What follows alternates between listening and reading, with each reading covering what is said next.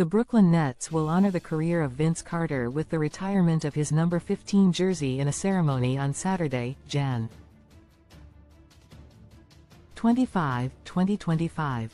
This marks the 7th jersey retirement in franchise history, with Carter's number 15 set to join Drazen Petrovic, number 3, Jason Kidd, number 5, John Williamson, number 23, Bill Melchioni, number 25, Julius Erving, number 32, and Charles Buck Williams, number 52, in the Barclays Center rafters. We are thrilled to honor former Nets player Vince Carter, who contributed so much to this organization both on and off the court, said Nets Governor Joe Tsai.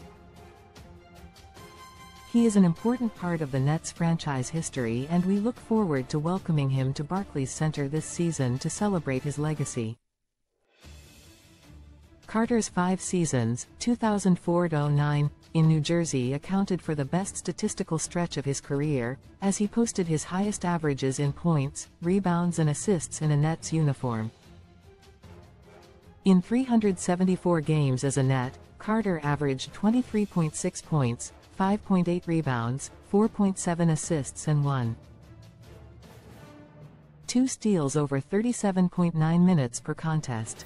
He earned 3 consecutive All-Star Game appearances, 2005-07, including a pair of starts, joining Kidd and Williams as the only players to represent the Nets 3 or more times in NBA All-Star Game history.